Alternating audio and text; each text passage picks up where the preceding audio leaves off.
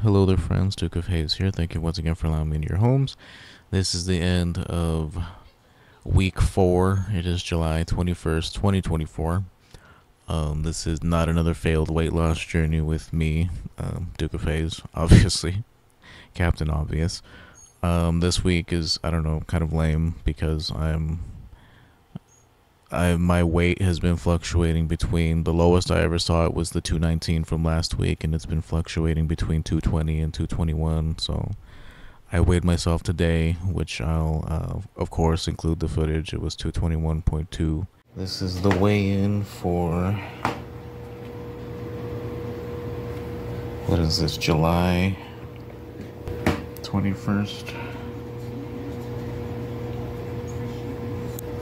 221.2.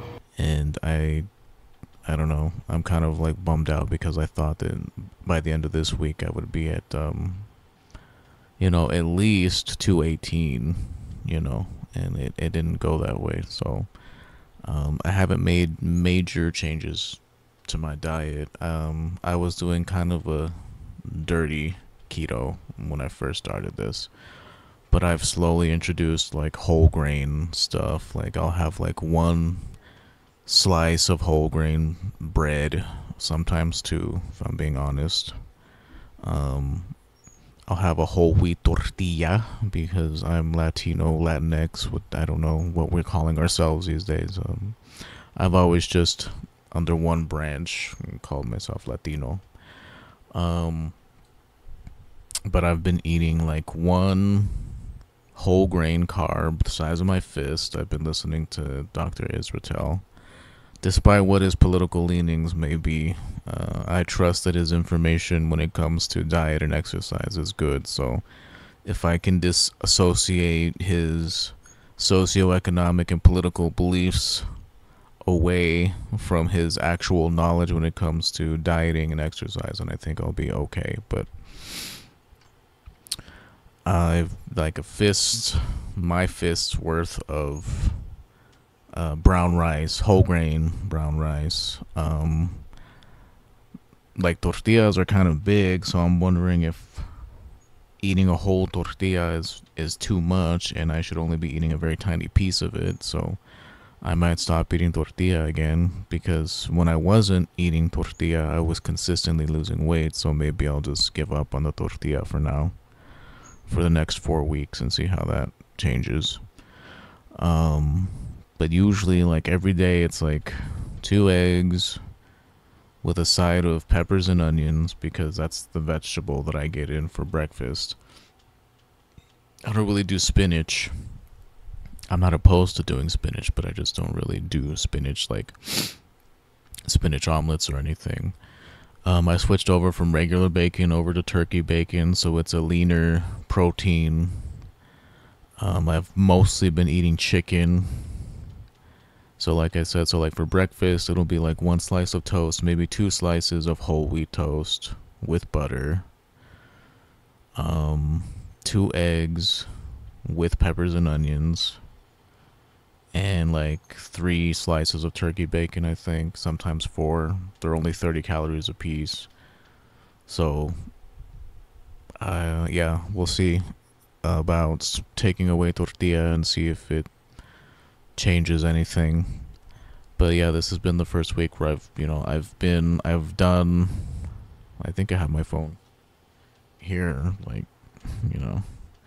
I've been consistently, like, past 3 days in a row, I've at least done 12,000 steps of walking. Yesterday I did. Day before yesterday I didn't. And we just went to the grocery store, or to the grocery, I should say. Well, it's hard for me to see. Well, boyos, it's gone, but it was 12,000. I'm sure there's a way for me to look at what it was, but like, they try to like inundate you with fucking, here we go, history. So, yeah, let me go a little. I know that there's going to be a glare, but I bumped it up from 10,000 steps to 12,000 steps. and I've only done 27 today, but I'm gonna walk later. So it's like, I don't know, man. I feel like I'm doing everything that I'm supposed to do, and this is like the first week where I feel like I've plateaued. I haven't gone below 219, and I know that, I don't know. I hear some people say like, don't really watch the scale too much. Don't worry about it. Just stick to being on the diet and doing exercise. But sometimes I feel like I need that proof that I'm making progress. And when I see that I'm not making progress, it's very discouraging. So we'll see about removing tortilla from my diet. Because when I was eating like a single serving of steel cut oats, it feels like I was doing fine. So I don't know. We'll see about that. Maybe I'll switch over to only eating one egg. I don't know.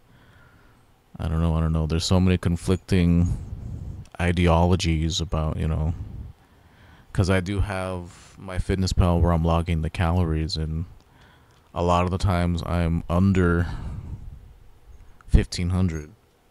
But like, I don't know, I can't like force myself to eat if I'm not hungry. Like, I don't feel hungry, but like, in between I'll have a serving of, dry roasted peanuts. They're 180 calories. It's a healthy fat. But like, Dr. Mike Esmertel says like a finger's worth, so I don't know if that means like line up. Sometimes things are not, even though it's the simple diet, they're not as clear as they could be. Like the length of my finger, as in if I hover my finger over it, it doesn't, like you don't see them. Like there are so many questions I have, but like, it in a late stage hyper capitalist system, everything is for sale. So it doesn't matter if you want to better yourself. It doesn't matter. You have to pay. And so, like I'm past due on my fucking student loan payment this month, dudes. I don't have it, like, and here where I live, there are like there's no entry level shit. There's no opportunity outside of who or manual labor. Sometimes, not all the time, sometimes, or working at Walmart. Like literally, that's it. Even if I had my master's degree, I would have to move probably somewhere else just because there are no opportunities here where I live. So that's why I switched over to doing something like YouTube, doing something that allows me to engage, talk with people, and try to eke out a living with this. But like, I don't have money to pay back the fucking banks that rule over my life. You think I have money to pay for this weight loss program? I don't know. I think that education should be free. I'm definitely in the Bernie Sanders camp. I don't care if that turns you off. Sorry, but something that actively makes us better as a society should not be paywalled. It just shouldn't be. And I include physical fitness, one of those things. It's an educational product. It shouldn't be a product. It's an educational system. It's an educational function.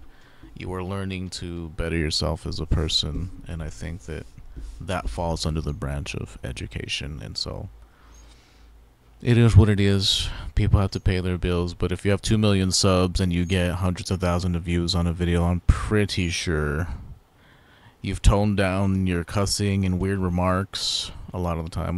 He's kind of cringe, but I mostly watch him for his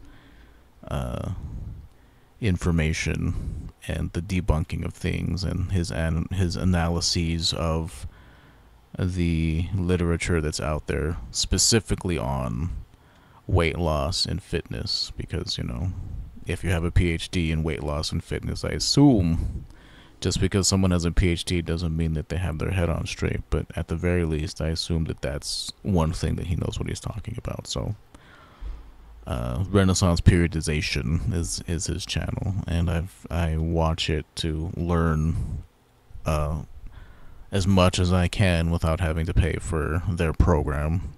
I understand people got bills to pay, but I'm saying if his stuff is monetized and it's considered educational, which I'm pretty sure it is, I don't know. I guess I'm just guessing here. Like $10,000 a month is not enough for some people. I guess it all depends on where you live. I don't know.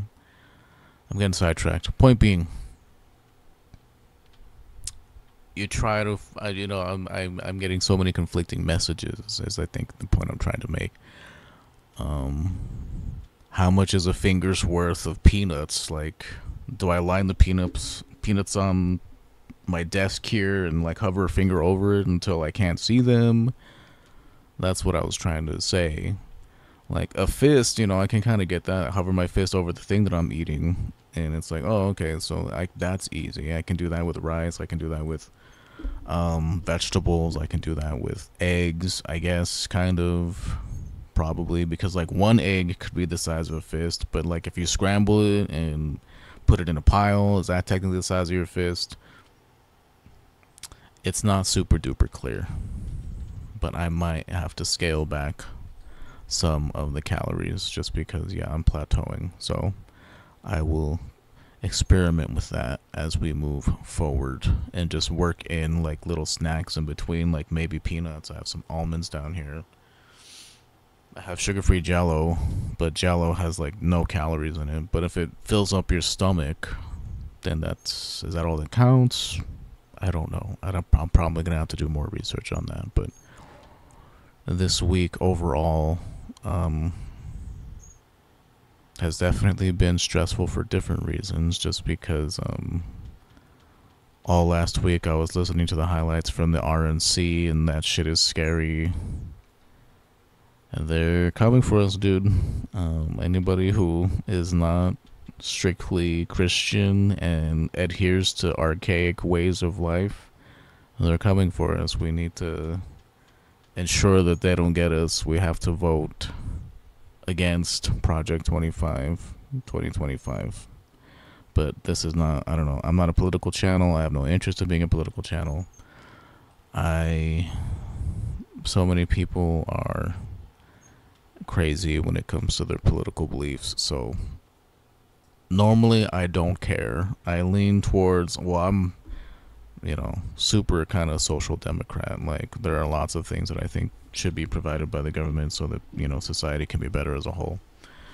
Regardless, it's a pipe dream. It'll never happen in this country, but imagining a scenario where schooling is free, your housing is provided for you, you can focus buying on all the shit that you want to buy just for fun, for your hobbies. Wouldn't that be a nice world? But it's not the way the world works.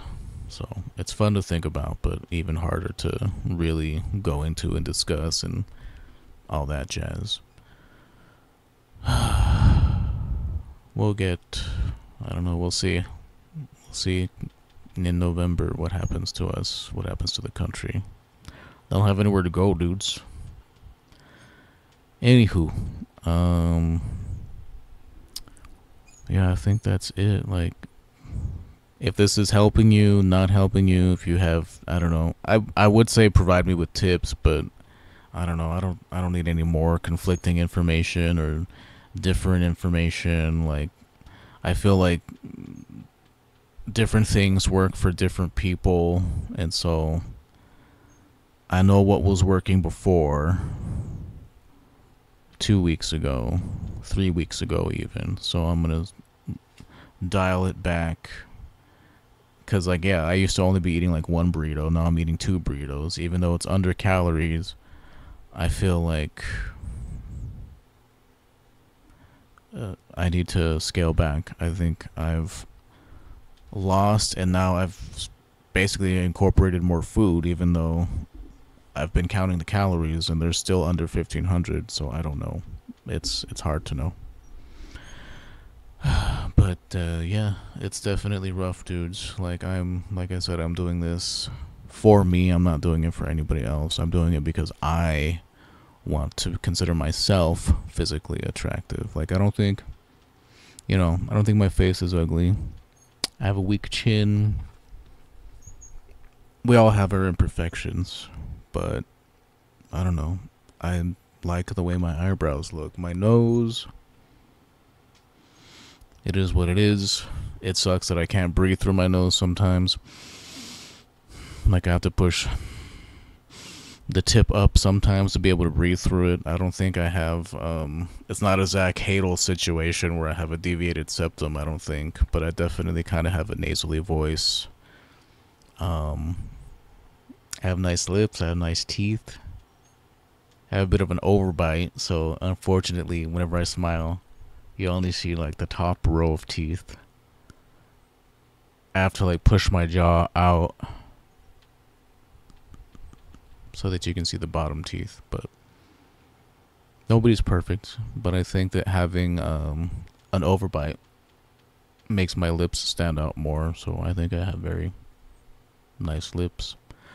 It's just my face is really round, my body is really round, I have a fupa, there's all kinds of imperfections, and I don't really, I can get past that point where a lot of people they compare themselves to Instagram influencers and weightlifting bros, gym bros, the dudes that are on gear that want to have that aesthetic, and I don't really do that. Like, I'm not interested in that. I'm interested in what my version of attractiveness is, and this current form of me is not it. It hasn't been this ever since I can remember. Like, yes, people will love you and be attracted to you for whatever your body shape is, but like, it's not so much important to me what they think, it's kind of important what I think. And what I think is that I need to be in shape. I want to be in shape. So it's a whole to do. And like I said, man, like, I'm already 36 years old, which is crazy to me. The time, who knows where the hell the time went. Like, damn, I always think to myself, like, shit, man, if I could go back to my 20s and like, if only I had the clarity I have now back then, I could have got so much more shit done. But everybody does that. You can't go back, and you can't constantly focus on the past. You have to deal with what you got now and look to the future, as as grim as it might be. But it's like, I'm not getting any younger. My mother's not getting any younger. I want to be able to take care of her. I want to be able to take care of myself. My significant other, when I find them, like, I want to have kids. I want to have a family. I want to get married. And while I can still do that at 36, I feel like, I don't know, this is weird, but like, all the women my age, like, unfortunately, women are a timer when it comes to that. So it's like, the amount of people you see, like, you can't date anybody that's like 10 years younger than you because you're considered a creep or something or whatever. It's not like I'm trying to find that, right? But women my age already have kids, or like, it's the biological clock thing from my cousin Vinny. Like, you have to like, whoa, like, jump right into it, because unfortunately biology, like, there's not a whole lot of time left. Like, women still can have kids in their 40s. It's just a lot more dangerous, for them, and I think for the baby. But again, I'm talking out of my ass. I don't know. I haven't done the research. I should probably do the research before I say things. But I don't know. That's my main fear, is that I've let that aspect of my life pass me by. And that's sad and scary to me. That shit, man. Like, I don't know. I was never able, like, before, like, I was 24, I think, or point being, I went into therapy for the first time when I was in undergrad. I was finishing up my undergrad degree, and into the first couple of years, or no, it was 2 years. First couple of years in grad school, I was my university provided counseling if you needed it, and it was during that counseling that I was able to really talk about my SA, my schedule abuse, my schedule accuse. I don't know. You have to say, you have to hide words because, if I want this to be seen and possibly get me subscribers, I have to censor myself because, nobody wants to talk about dark things. My schedule obtuse. I